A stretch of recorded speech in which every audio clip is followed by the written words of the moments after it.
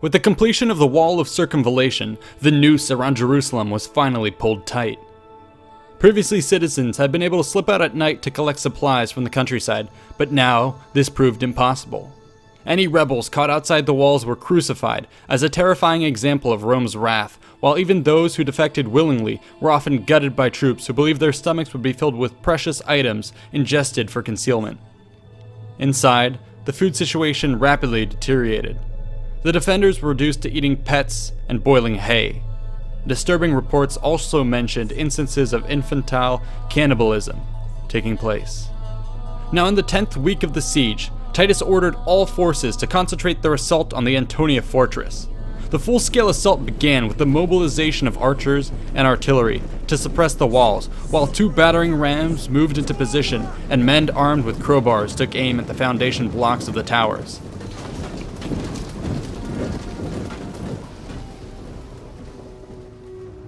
Despite great efforts made the first day, the Romans were forced to withdraw for the night without making any noticeable gains. Unbeknownst to both sides, however, the heavy activity in the area took a toll on the structural stability of the fortress. The mine, which had previously brought down the Roman siege ramps, had also undermined the Antonia. A heavy rain, combined with the pressure of the men and the machinery at work, provided the straw that broke the camel's back. In the dead of night, the northern wall of the fortress collapsed. At first light, the Romans positioned themselves for a direct assault through the breach. Once again, however, the Jews were one step ahead and had already constructed another secondary wall on the other side. Unwilling to give up the nighttime gift, Titus asked for volunteers to tackle the fortifications head-on. A handful of brave men volunteered, no doubt encouraged by the promise of rich reward. This gang took heavy fire as they ran up to the barricade, but managed to scramble over the top. The attackers proved too few, and with no reinforcements on the way, were inevitably slaughtered. The failure of this mission in full sight of the Roman army sapped their will to fight. A tentative stalemate ensued. 2 days later, in the early morning, 24 enterprising Romans, including a standard bearer from the 5th Macedonica and a trumpeter, decided to attack on their own initiative. The men silently climbed the ruins of the Antonia fortress and slit the throats of the sentries. With the barricade now secured, the trumpeter sounded a signal.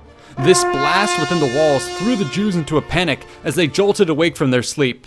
Imagining that the entire Roman army was upon them, they fled to the Temple Mount. Meanwhile, the Roman command was equally confused but knew something had to be done. Titus, along with his officers, collected picked men from the units and immediately sent them towards the sound of the trumpet. When the Jews realized that the Romans were not hot on their heels, cooler heads prevailed and they rallied.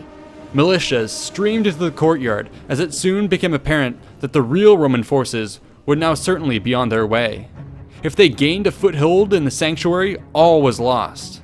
Both sides realized that this was the case and plunged into the darkness towards the passages linking the Antonia to the Temple Mount.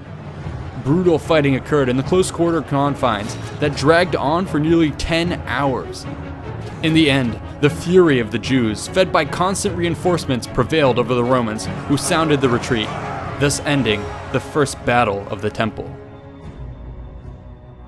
Titus ordered the men to raise the Antonia on his side of the battle lines, and within a week was ready to renew the attack. 7,200 legionaries, picked from 30 of the best troops from each century, were mustered at night on July 17th. These men silently shuffled towards the ruins of the Antonia for a surprise attack. Jewish sentries, however, picked up on the advance and sounded the alarm. In some areas, Roman forces were able to cut their way past the previous week's high water mark. However, in the obscurity of the night, chaos reigned. This was made even worse by the fact that the rebels had equipped themselves with captured Roman gear to the point that many legionaries and Jewish units ended up bumping into and fighting friendly forces. The combat was so confused that it proved virtually impossible to capitalize on any gains either side made. When the sun eventually began to rise, some degree of order was finally restored. Josephus reports that both sides now separated and drew up into ragged battle lines at the edges of the sanctuary's northern edge. Missiles began to fly, and a savage pitched battle developed. Titus attempted to orchestrate an organized attack, but the tight confines again rendered this futile.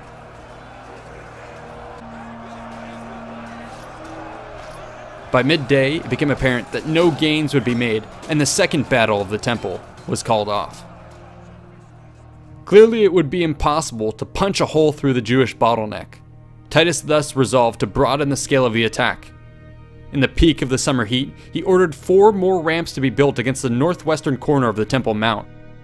In response, the Jews massed their missiles at the walls and sent forth continuous waves of skirmishers and sorties to harass the work crews. Nonetheless, the legions steadily made progress. With the works nearing completion, the defenders tore down the northwestern corner of the temple colonnade, severing connection between the defensive parapets and the remaining elements of the Antonia. This effectively removed a key avenue the Romans were hoping to use as an attack route. At the same time, a major sally was attempted against the Roman wall of circumvallation at the Mount of Olives. Though unsuccessful, this assault once again attested to the boldness of the defenders. A cornered beast was certainly a force to be reckoned with. On the 27th of July, Roman work parties building a ramp against the broken end of the western colonnade spotted an opportunity. It appeared that Jewish activity on the other fronts had caused a withdrawal of defensive forces in the area. The legions rushed forward with ladders for an immediate assault by escalade. Hundreds of troops now swarmed onto the undefended walls, with many more following behind them. However, the Jewish retreat had been a trap. In the previous days, they had secretly filled the rafters with dry wood and bitumen, which they now set alight. The entire sector of the wall burst into flames, with the Roman assault troops caught in the inferno. This occurred in sight of both armies and provided a tremendous morale boost to the defenders. The Romans proved wary of another escalade assault and instead tried to breach the walls with rams and picks. For days, they worked around the clock in relays to undermine the defensive fortifications. They did so under a continuous bombardment of missiles and harassment. Eventually, several huge blocks were pried loose, but the thick construction of the Temple Mount defied all attempts at destruction. Titus must have been unimaginably frustrated. Desperate for results, he ordered another storming of the walls. The results were predictably bloody. Roman troops climbing the ladders were dangerously exposed. Many found themselves toppled in their attempts to scale the walls, while others finally managed to reach the top under continual artillery and archer covering fire, only to be left isolated. Those that did make it up were vastly outnumbered and slaughtered. Roman centurions resorted to throwing legionary eagles onto the walls in a bid to motivate the proud soldiers to retrieve them. However, even this desperate measure proved fruitless and only resulted in the death of even more bullheaded attackers. The increasingly costly assault was abandoned. Rather than abandon all hope, Titus made preparations for yet another attack on the temple in the beginning of August. The objective would be to finally push through the bottleneck at the Antonia and move out onto the open spaces of the courtyard, where the legions would gain the necessary space to fight effectively. Archers and artillery were massed in and around the ruins of the Antonia. These began to target the defenders holding out at the north end of the temple complex. Once they had cleared, Roman troops burnt out and tore down the entire northern colonnade. This would allow the attackers to deploy along the entire width of the plaza, while at the same time stripping away a crucial Jewish defensive position. While the northern battlements were now destroyed, sight lines were opened up onto the other flanking battlement positions. The defenders stationed here found themselves dangerously exposed and were forced to pull back. The Jewish line of defense was reformed and now cut across the center of the Temple Mount, with the temple itself serving as a central bastion. It is around this time that the gravest of ill omens took place. This spiritual crisis involved the daily sacrifice of lamb to Yahweh. Like clockwork, the priests had upheld the holy rite of Tamid amidst the bloodshed and starvation of the siege. But on the 5th of August, the last of the sacrificial lambs ran out. Now, at the height of the siege, with the Romans advancing, the Jews lost their connection to God.